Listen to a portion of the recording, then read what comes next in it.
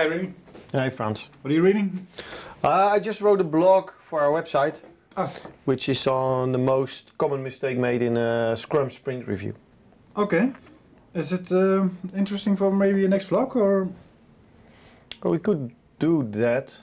It's a bit Scrum specific, but it's worth doing because the sprint review is all about getting feedback. Mm-hmm. Many starting Scrum teams don't use it for a feedback event, but they use it as a kind of acceptance event. Mm-hmm. And because of that, they're really postponing themselves and making things slower than necessary. Okay. And that's the most common mistake for... Yeah. In fact, that's what's happened in most companies. Instead of inviting stakeholders and showing what you're doing, there's a product owner who's accepting in this session and postponing all the feedback till the end. That sounds an interesting topic. Should I try to make a summary and then tape it? Yeah, definitely. We're going to do this. Okay, let's do that. Do you have a pen? Yeah, you're going to write it out? Yep. Okay. See you. Okay.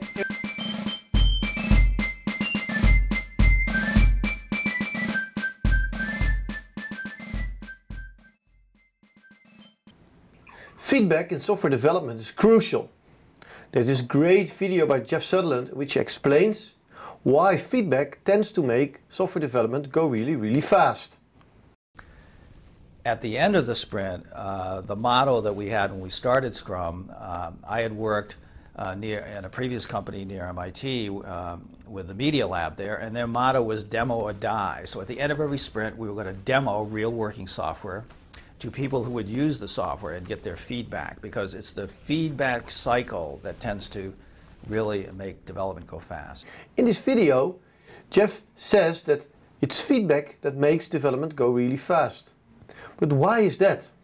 Well, it's because you get an early correction on the stuff that is not correctly understood. That's one reason. The other reason is that because you show working software, people tend to use it earlier, and the less valuable stuff is never developed. But the most important thing why it makes so fast is that in many projects, in many plans, there's so much waste in there. And you don't discover it until you start pulling feedback forward. And then you start learning what's valuable and what's not. And the stuff that's not valuable, you shouldn't develop. So that's the reason why development tends to go so fast. Well, there's in Scrum this crucial meeting, which is the sprint review, also often referred to as demo. Well, in the sprint review, you invite stakeholders to give them feedback on your software. Feedback on the business case, feedback on the usability, feedback on whether it really helps them or not. That's the idea of the sprint review. That's why we call it a review. Well, in practice, I often see it being done as a meeting of the product owner.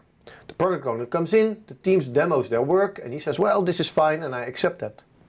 That's a crucial mistake, because that's not feedback, that's acceptance. That is traditional thinking. It will be ready in the end, and then we will confront users with it, and then we will get their feedback. But you have to pull this feedback forward.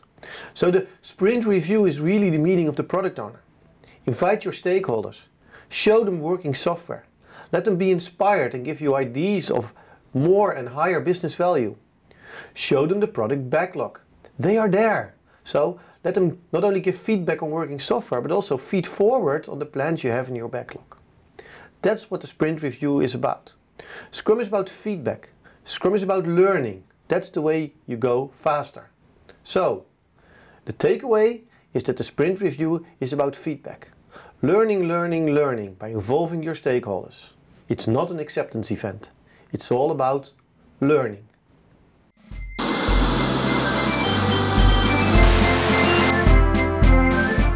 This video blog is sponsored by Awareness. And Frans, have you taped it? Yeah, really, it's a wrap. And what do you think about it? Well, this direct feedback reminded me of the weekend. Why? Well, I put this picture of my mother-in-law in the refrigerator. Inside the refrigerator? It's helping me on my diet. How? Well, each time I open the refrigerator, I get direct feedback and I close it as fast as I can.